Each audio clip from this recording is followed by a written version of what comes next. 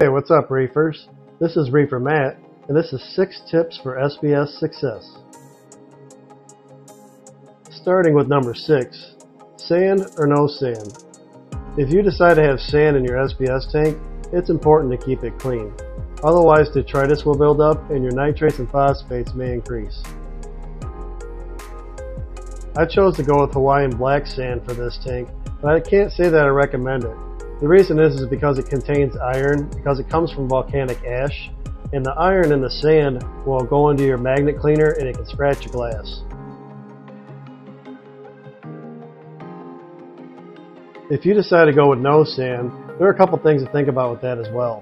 The first is that the coral will grow on the bottom, they'll attach to the glass and it'll be hard to remove. Whereas if you have sand, you can easily frag them off. Also, if you decide to have sand, I suggest a sand that's coarser grained, because if you have a fine grained sand, it'll blow around a lot with higher flow.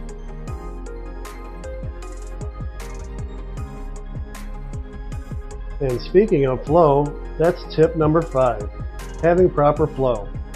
SPS tanks require higher flow, not a direct flow, but more of a random and moving flow around the coral. So you're not blowing directly on the coral, but you're sort of swirling around it and creating a current. In general, you want to see the polyps moving back and forth on the coral, and you don't want to see them standing still in an SPS tank. My favorite acropora is this solar flare right here, which is an Acropora meliopora, and they have longer polyps, as you can see, and I like to see them swaying back and forth in the flow. And don't forget to have that surface agitation as well. This will help remove CO2 out of the water and also introduce oxygen. Paired up with my Kessel lights, this creates that shimmer that I like to see in my tank. I don't have a lot of crazy flow in this tank because I don't have a lot of crazy PAR. The PAR is a little under 300, so I don't have to have a ton of flow. But I believe that flow and PAR should match. So if you have a lot of PAR, you're going to want a lot of flow. And that leads us to tip number 4, proper lighting. SPS corals require lights with a higher PAR and proper spectrum. This tank currently has a range of 100 PAR to 300 PAR from bottom to top. You can go higher than that if you're looking for some crazy colors, but if you're just starting out with SPS corals, I recommend to keep it in that range, especially on the lower range at first, to see how your corals react. This tank started off with black box lights, and they had the proper PAR and grew coral okay. However, the colors weren't as bright as I wanted them to be, so that's why I decided to go with the Kessels. But most LED lights nowadays will grow SPS just fine. I suggest not succumbing to peer pressure and just buy one within your budget. Alright, time for tip number 3. Test regularly. I use the Neptune Trident to test alkalinity, calcium, and magnesium on this tank. Whatever test kit you use, I suggest testing alkalinity daily at the same time every day and testing calcium and magnesium at least every other day. Here I'm testing alkalinity from the SPS frag tank on the Hanna alkalinity checker. I always suggest to swirl your reagent to help mix it up before you use it. This video is sped up 2 times speed, so I'm not really shaking it that fast. I'm kind of swirling around in a circle. I already had the cuvette with the tank water previously inserted, so there it is right there. I didn't show you that in the video, but here is where I'm showing you where I'm putting the reagent in.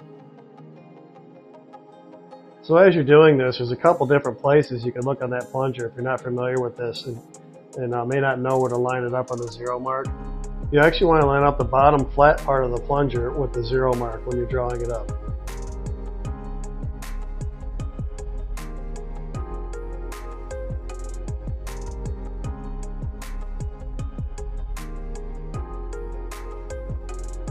The instructions say to gently invert it 5 times. I do 10. I just do overkill on a lot of things, but at least do it 5 times, invert it. You don't need to shake it. And always keep your cuvette clean, because any smudges on there will affect the reading. Oh boy, it looks like I got some work to do on the frag tank. I like to keep my alkalinity at 8.5. And on to tip number 2. Research your livestock and coral. Certain fish will eat certain corals, especially SPS corals, so it's important to research which fish and which corals you want to put in the tank, and also which corals you want to put next to each other, and how much room they need in between each other as well. If you see my other videos, it's probably apparent that I'm not really a fish guy. I'm more of a coral guy, and the fish are sort of there for utility purposes. So I don't have any like the crazy color angels and that in my tanks because I don't want to chance them eating the coral. So that's just something to keep in mind. And I also suggest making a list of which livestock you want to put into the tank. Alright, and it's time for the number 1 tip. This is the most important tip for an SPS tank in my opinion. This is the one that I tell everybody when they ask me what my secret is for keeping a tank like this. And that is, have patience. Slow is fast. It's true you can cycle a tank in a couple days, but that doesn't mean it's a mature tank.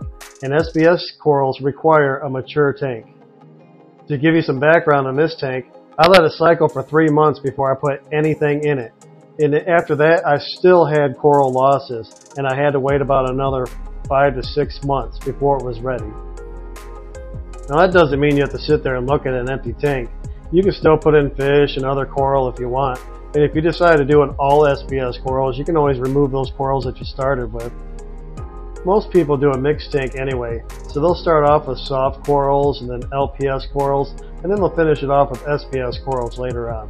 So that's why I suggest for a beginner reefer is to start with soft corals first. And then as you move on to SPS corals, just start with the easy ones. Most of the corals in this tank are easy SPS corals because that was the purpose. This was my challenge tank to see if I could grow SPS corals. This tank is now 4 years old, so as you can see, the corals have grown out. This is Reefer Matt. Thank you for watching, and happy reefing.